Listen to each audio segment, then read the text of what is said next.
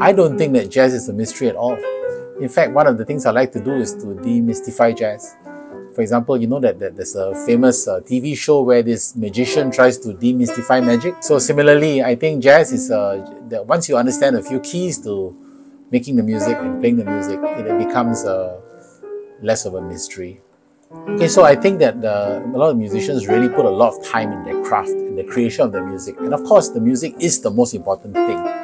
But I think musicians need to learn to reach out to their audiences more. Yeah. People think that doing sales of your craft or selling yourself is selling out. I don't think so. Yes, the music is the most important. You work on your craft, produce the best music you can produce. But after that, you must take off your musician cap, put on your marketeer cap and your communication cap and reach out to people, whether it's the media, your audience at large, or to individuals that come to your show.